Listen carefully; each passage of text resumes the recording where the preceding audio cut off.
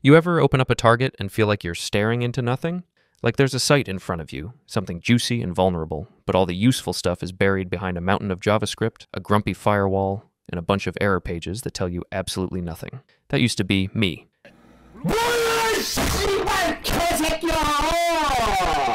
I'd hit a new target, run the usual checklist, subdomain scan, port scan, brute force some directories, and get nothing.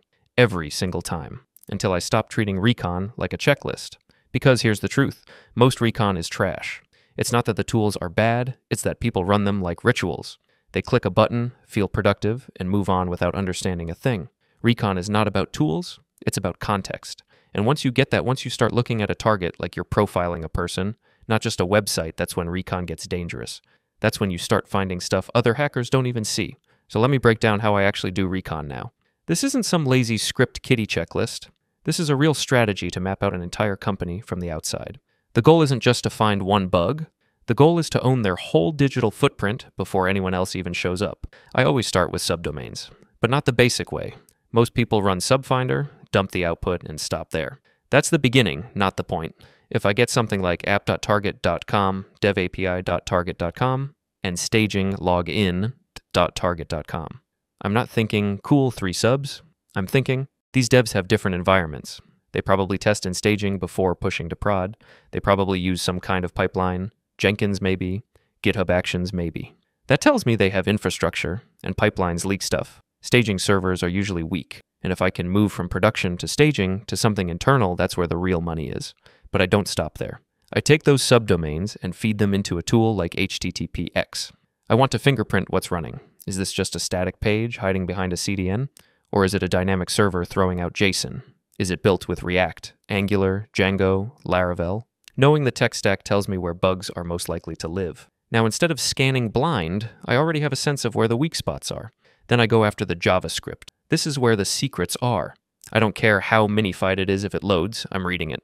Most front-end code leaks something. You open up the JS files and look for fetch requests, API endpoints, tokens, weird names, anything that looks like it wasn't meant to be public. Tools like Link Finder and Secret Finder help. But sometimes the best tool is your own eyes. I once found a token called auth token for testing, just sitting in a JS file. No joke. This isn't theory. This happens all the time. Devs hide stuff in JS hoping no one looks. Or worse, they think their build tool will clean it up. It doesn't, and you should be the one to find it. Once you've got endpoints from the JS, start playing with them.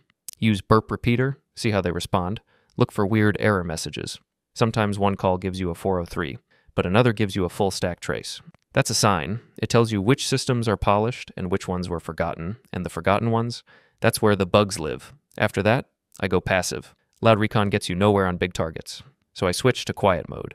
I use the Wayback machine to check old versions. Sometimes there's legacy stuff still running, but not linked anymore. I search Census and Shodan for exposed services. Maybe an old dev box is still up. Maybe there's a VPN leaking version info. I search GitHub. I look for leaked config files, environment variables, hard-coded secrets. I check public forks that mention internal stuff. I use Google to find admin panels and documents that aren't locked down. The trick is to stay quiet, go deep, and start connecting the dots. The more you collect, the more things line up. And that brings me to the most powerful step asset graphing. This is where everyone fails. Most people treat Recon like a to-do list. They get a CSV with targets and scan them one by one. But real networks don't work that way. The internet is connected. And if you start mapping out subdomains, APIs, emails, cloud buckets, GitHub links, JavaScript, IP addresses, you'll start spotting patterns, naming styles, shared resources, misconfigured DNS. And those patterns, they lead to the gaps. Now yeah, some parts can be automated, but most automation is junk. If your script is dumping endpoints without context, you're not automating Recon, you're automating noise. Good automation is precise. I use Amass for deep passive subdomain discovery. I use Subjs and Link Finder for JS files. I use HTTPX and Nuclei for a fast snapshot of what's live. But most of it, manual. Because the real stuff isn't found by a script. It's found by patience and logic. This works because it changes how you think. Recon starts to feel like detective work. You stop being a tool runner. You start being a hunter. You notice patterns. You learn to see the stuff scanners miss. That's why this method works. But here's the problem I kept running into. Even with this method, I was still spending 6 to 8 hours manually chaining all these steps together on every single target, running Amass, then HTTPX, then waiting for Link Finder to finish, then manually correlating JavaScript endpoints with Wayback results. It was exhausting. And while I'm sitting there babysitting tools, other hunters are moving faster because they've automated the tedious parts. So I built something that changes the game completely. It's called the Complete Recon Automation Framework, and it runs this entire methodology automatically while you focus on the high-value analysis. This thing chains together 15 plus tools in the exact sequence I just showed you, feeds JavaScript findings directly into endpoint testing, cross-references Wayback data with live assets, and builds those asset graphs automatically. It literally works while you sleep. I've had it running overnight and woke up to 3 new critical findings that manual recon would have missed. The best part? It doesn't just dump data like every other tool. It builds context. It shows you the connections. It highlights the anomalies that lead to those 5-figure bounties. And I'm giving it away for free inside our private CyberFlow Academy community. But that's honestly just the beginning. See, finding vulnerabilities is only half the battle. What? The real money comes from knowing how to turn those skills into serious income. And that's exactly what we teach inside. Our members aren't just finding bugs, they're cashing out big. Just last month, one of our guys pulled $12,000 from a single critical he found using advanced techniques we teach in the academy. We're talking about people who invested a less than $30 and made it back 20x over in their first quarter.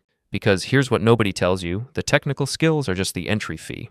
The real money comes from knowing which programs pay fast, how to write reports that get maximum payouts, building relationships with security teams, and scaling your workflow so you're not trading time for money anymore.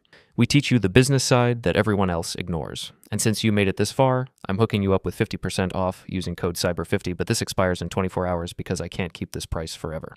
First link in the description. Even if you don't join, try this method. Really try it. Don't just skim. Follow every step. Build the context. Take your time. Then come back and tell me it's not overpowered. Because the moment it clicks, when you find something nobody else did, that's when you realize you're not just scanning, you're hunting.